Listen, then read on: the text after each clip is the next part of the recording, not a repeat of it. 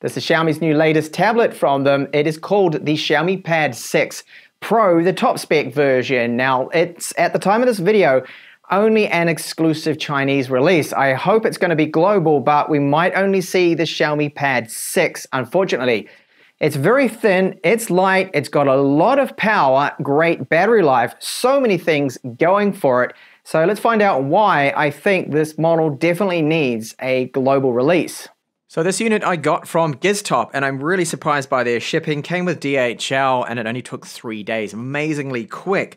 So we get this paperwork here that is in Chinese. Of course, this being the domestic model here, it's not global just yet. I hope it is going to be global, and especially this Pro model. A 67-watt charger, so it fully charges the tablet in just 1 hour, and that is their claim, but I get just over that. It's not bad at all for a 8,600 milliamp hour battery, and of course the cable. So that's what is included. There is no SIM tray tool because there's no SIM support. So I'm really liking the build quality of this Xiaomi Pad 6 Pro. This is a matte finish on the back of it. The metal, the alloy feels really good. The edges aren't too sharp. They're not super rounded off either. And then we've got, of course, our 50 megapixel camera right here. There's a mic on the rear, dual tone LED flash, and 2 megapixel depth camera. So great that it's not a 2 megapixel macro. That really has no point, but the depth camera is to help out with the portrait shots. So 3 Pogo port pin connectors right here for the attachable optional keyboard. There's also an optional stylus. Now this review unit did not come from Xiaomi that I've got right here. And unfortunately, I don't have the keyboard or the stylus. It just wasn't ready in time. Giztop did not have it. Now, I've got some super exciting news that I am so happy about, and I'm going to use it, and I have been, and that is the Type-C port here. Yes, finally, you guessed it. It does support video out. So we don't have a 3.5mm headphone jack and no micro SD, but we've gained that. Video out, and it is USB 3.2. Now, it's only the 5 gigabits per second, but I'll take that over USB 2 speeds any day. Microphone here, we've got 2 of our loudspeakers, and these are Dolby Atmos. They do support Dolby Atmos. The screen also does support Dolby Vision, so you can see on the other side, there they are, and it's marking there the Dolby Vision, Dolby Atmos. Now this is not a SIM tray. Sadly, this model, unlike the previous, it does not have SIM support, so no network connectivity with it. And this is a capacitive, always-on fingerprint reader / power button. There is face unlocking with a 20 megapixel camera right here, and it does seem to work pretty well. But remember, it's not that secure, but the fingerprint reader is. And this is working really well. So I've enabled through the settings to touch it to enable it, which can sometimes trigger some accidental ones, but I simply just tap it, and you see there it goes, and unlocks just like that. Now that isn't the fastest I have seen from a fingerprint reader, but it's not bad. I'll do that one more time, so touching it now. All right, that was a lot quicker. That was under a second. And the bezels, they're not bad at all here with it. Now the tablet is light. It is just 490 grams, and the thickness is the best part, I think. It is 6.5 millimeters. Now you see up here we have a blank here. Now that's not anything. It's not a button. It's not a SIM tray.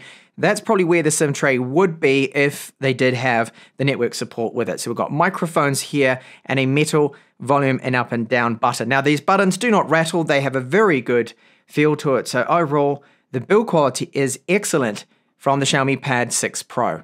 Our display here is an IPS. Now 144 Hz is the refresh rate. Now I do have this widget enabled through the developer options because I want to look at the frame rate and the refresh rate. Now I've been monitoring this, and I can happily report here that yes, it is 144 Hertz, and it is running at normally 144 frames per second. You see the occasional dip down to like 135 or something like that, but it's normal. That is going to happen on any tech there. So that is just fine there. Now, looking at the screen, brightness is 450 nits is what I'm measuring, just over that. They claim it's 550, so I'm not able to quite get that. It could be down to my panel, or it could be that they've just up to that result a little bit. That could be also my measuring equipment, but it's good. It's a bright screen, looks great. Now, when you look at it at certain angles, because it's an IPS, you're going to see this slightly darker edges to it. So there is that. Now, if it was OLED or an AMOLED screen, which personally I would have preferred this to have been, it wouldn't have this issue. The colors would be a little bit more uniformed.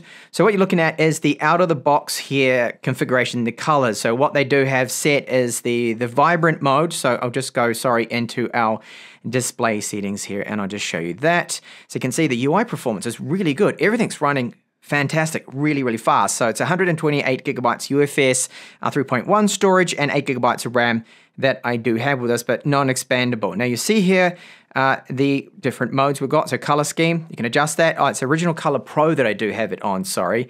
You've got vivid, then saturated. So if you want something that mimics a little bit like an OLED screen, then just whack it into saturated there. But no, it's a very good screen. I'm happy with it. Now in direct sunlight, you'll struggle a little bit with it, with that 458 or so nits that I'm measuring. It's all right, it's fine. And indoor use, will you probably be using the tablet? No, it's looking really good. Now it does run Android 13, and we have MIUI Pad, they call it, 14. So this is specific to the tablets, and as I just said before, the performance is excellent. Now, I believe, and I've experienced this with all my reviews of Xiaomi products, that their Chinese ROMs seem to just have the best performance overall. They really seem to just be a bit faster. They don't show that little spinning icon when you unlock things. It all seems to just pop up really quick there. So you can see there that it's the MIUI Pad 14.0.3. There was one update that I'll show you later on for it. And storage, yeah, I don't have an amazing amount, so I'd probably be better off, at least with my own needs, to get the 256 gigabyte model, but no, it's been really quick. Gestures, touch is working quite well, and they do have a few features here that they've customized for tablets. So they've got their kids space, keyboards for tablet you can go through, but I just run Gboard here, and floating windows, you can do split screen, all of that good stuff we do of course have. And well, I'll just go into Chrome here for example and show you, like, you can set this up as split screen, so you can just hold it here and go, there you go, I want to have it on one side here, then bring up my gallery. That's possible. And again, when you're using both of them, at least with Chrome here, because it's reasonably lightweight, it's very fluid. And still we are managing to pump out, 144 frames per second, although it's just telling me 60 now. Depends on the content. So this here, the album has gone to 60. Oh no, there we go. Since I touched it, it's gone back up to 144. So it is a variable refresh rate, which I will also show you there too. So I forgot to mention that just before about our display. Do apologize for that, very important. So refresh rate override, I always just force it to 144. I want that performance, but this is really good. I'm so happy that I'm sitting here and saying this. Look, they have 90 hertz, the sweet spot. So if you want that battery life, but you don't want to take a huge hit on it, of course, running 144, but you still want things to be smooth, it's definitely 90 hertz you want to run with this tablet. So the UI, the performance, I'm not really seeing any lag. Everything seems to be great, and I'm loving this. I can't believe I'm actually saying this MIUI version. This is good. This is very good what I'm seeing out of this Chinese ROM. So it's not global, and it doesn't come with Google Play installed, but you can install it yourself. Now the tablet does not have any flicker, it doesn't suffer from that issue. You won't see any banding or any flicker or any problems. You get that with the OLED screens, AMOLED screens, but this is IPS, so we're not suffering from the pulse width modulation issue that some of you do have. The latest patch here, so we have a security patch level of April now, so we are up to date. And here, this is what the ROM is like after you remove all the Chinese bloatware. So yes, there is quite a bit. There's all these different Chinese apps on there, but when you clean it up, just remove here. Netflix wasn't there, Amazon Prime Video, and Genshin. Those are my own installs there. But once you get rid of that, you are basically bloatware free. I think it's even better here than the global ROMs from Xiaomi that tend to be quite bloated. This doesn't seem to be as bad, and a lot of things you can just completely get rid of. So it does have a Widevine level 1 cert. So this means, well, Netflix is going to be in full HD, Disney Plus, Amazon Prime Video, and Netflix I've been watching a lot of on this tablet because I love the size of it being 11 inches, very comfortable, and only 490 grams. It's great, I think, for just media consumption like that. So full HD, but we don't have HDR support. Now this is an HDR10 supporting tablet. It also does have Dolby Vision, but for some reason Netflix is not recognizing that. So maybe that'll be fixed when the global version does come out. I really do hope so. Battery life, phenomenal, super good here. I think it's because of, I don't know, various factors, probably the IPS screen, but probably because of just the optimization of this ROM. Really good. And an 8,600 milliamp hour battery is a decent size for an 11-inch tablet. So what I'm looking at is around about 9 to 10 hours is what you can squeeze out of this thing. And even just using it over a few days, and you use it a few hours every day, the battery drain, the standby battery drain has been excellent, really good. I need to drop down a little bit. And when you're watching video, I've been watching a lot of Netflix as mentioned, it really hardly loses anything. So the battery life is great. I only probably need to charge this maybe once every 5 days or so, and that's using it every day a few hours. Now, stress testing it, this is the 20-minute, very demanding, graphically that is, benchmark the loops and loops from 3D Mark Wildlife Extreme Test. And look at this. It only throttled down not even 4%. Brilliant. Really good. You see this when you game, and I have my gaming test coming up soon, that the thermals are great, doesn't seem to really throttle at all, and they've done a very good job there with the cooling of the Snapdragon 8 Plus Gen 1 with this 11-inch tablet.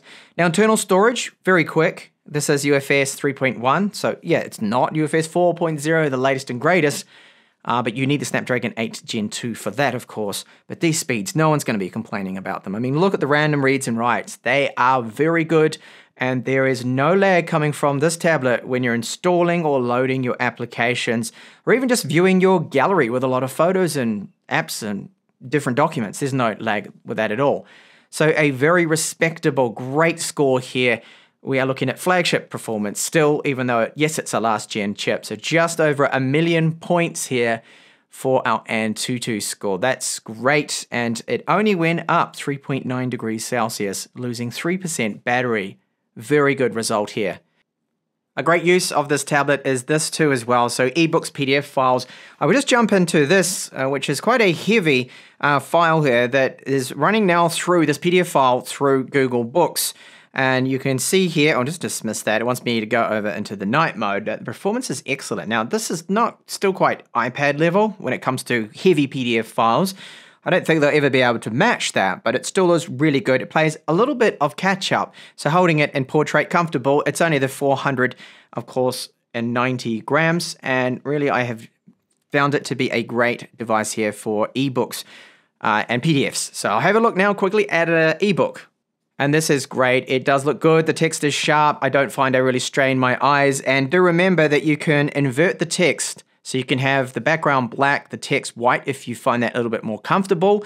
You can put a blue light filter on, and you can also make this all grayscale and just change a few things there to make it even more comfortable. So as an ebook reader, it is fantastic for that. A little bit overkill too with that kind of performance. And for you gamers out there, you've got fantastic performance here with the Xiaomi Pad 6 Pro. It's very good. So I have it on the highest visual settings here, Genshin Impact, and you can see the frame rate, well, it's 60 frames per second, normally solid. I do sometimes see it occasionally dip to 51. 51 or 50 is the lowest that I have seen with this game, which is great. And yes, I do realize I'm not in a super built up area, so it could lag a little bit more. But this is probably one of the best kind of performances you are going to see out of a tablet with this price point here. So great for gamers, great gaming performance, and because of the quad speakers, very immersive, great audio, and just in general, I love gaming on the Xiaomi Pad 6 Pro. And what about our audio? So we have the 4 speakers on this side, and if you are holding it like so and you're watching, for example, some YouTube videos, you can accidentally block at least 2 of those speakers, but I don't find it to be too much of an issue. Now, of course, if you've got a tablet stand, you'll use that, or if you have the keyboard, you can use that instead. And these speakers here, so they are Dolby Audio speakers, the 4 of them, quite loud, reasonable amount of bass, well, just a little bit. Mids are fine. They're actually pretty good speakers for an 11-inch tablet. So I'll give you a sample of them, but just before I do, this is YouTube playback here at 1080p. I've set it to the higher picture quality. In fact, no, that's 4K that it is currently playing right now. And look at it. It's smooth. It's fine.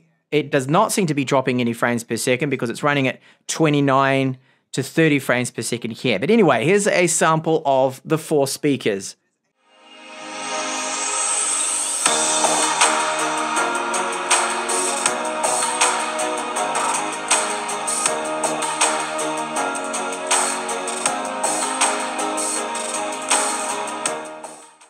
So those speakers, they sound really good. Good volume to them. Xiaomi overall, they have done an excellent job with the quad speakers we get with the Pad 6 Pro. And over to the video now, you can expect out of the Xiaomi Pad 6 Pro. So this is the front-facing camera, 1080p, 30 frames per second, or 60 frames per second. Yes, 60 is there. Now, the audio sounds a little bit scratchy. We do have, yet again, that 96 kilobits per second audio bit rate. They've gone back to that now. And then the rear camera, this is our 50 megapixel sensor. You can shoot 4K. Quality doesn't seem to be quite as good as their phones, but for a tablet, it's not too bad here. The focus seems to be fine. No real issues with it. And it does have electronic image stabilization, so just like the front-facing camera. You can see that the focus, yeah, no problems with it. So not bad video quality for a tablet. So Xiaomi has done a lot of things right with this model. So first off, I've got to mention it is finally, yes, we have video out via the Type-C port and USB 3.2. It's only 5 gigabits per second, but hey, I'll take that over USB 2 specs any day. So the screen IPS, it does show a little bit of dark edges around the corners, but overall it's not a bad screen, super responsive to touch. And I think most people are going to be very happy with it. It doesn't have any flickering or any of those problems you get with OLEDs or AMOLEDs, 144 Hz and even a 90 Hz sweet spot option. Performance is fantastic. The Chinese ROM here, while it only has English and Chinese, it's really well optimized. None of that little spinning loading, the UI icons, no, none of that. It's just spot on. Performance is great and it seems to be bug free, which is a rarity, especially when I review the global ROMs of MIUI. But no, this one is fantastic. Build quality, fantastic, very good, great loudspeakers, really good performance for gamers out there. And then the loudspeakers, they are also impressive and it will fully charge in just over an hour for me. Around about an hour and 8 minutes. Will charge the 8,600 milliamp hour battery. So it ticks so many boxes, but it's not global, no micro SD card, no 3.5 millimeter headphone jack, sadly, and it does not have 5G or 4G support. Pricing of the global version, if we get it, I hope is closer to the Chinese pricing, but it'll likely be quite a bit higher. So thank you so much for watching my review here of this fantastic Android 13 tablet from Xiaomi, the Xiaomi Pad 6 Pro.